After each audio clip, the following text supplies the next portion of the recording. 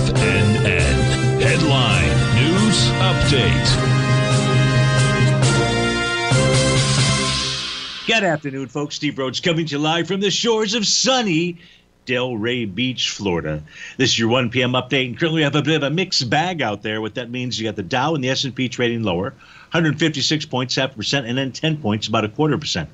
NASDAQ 100 is up 0.3 or 36 points. Semis are up 0.4 or 11 points. Trainings are up 275. Russell's back 7.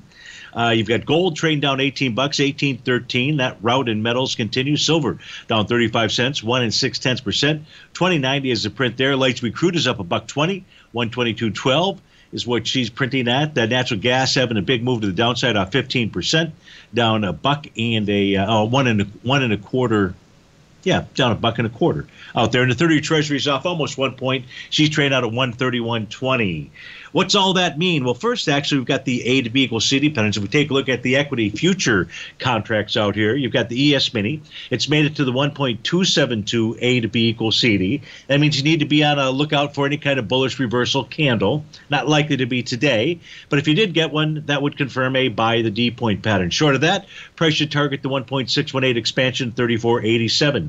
The NQ has made the 1-to-1 as well, so same rules apply. And unless a bullish reversal candle forms, then price should target its 1.272 expansion. That's in the 10,432 level. The Dow equity future contract, it is likely targeting 29,450. Of course, any bullish reversal candle there would confirm a buy the D point.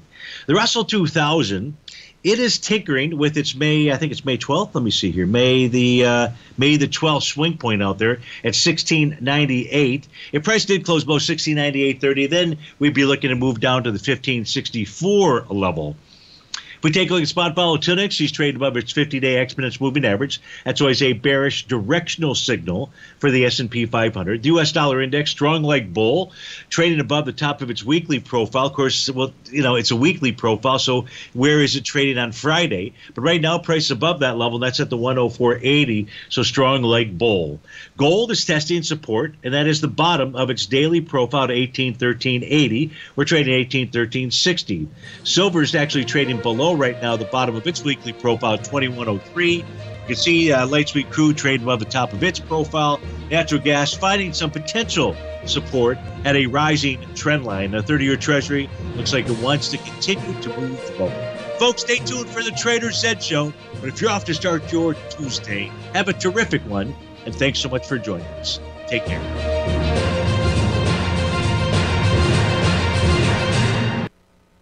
Sharpening your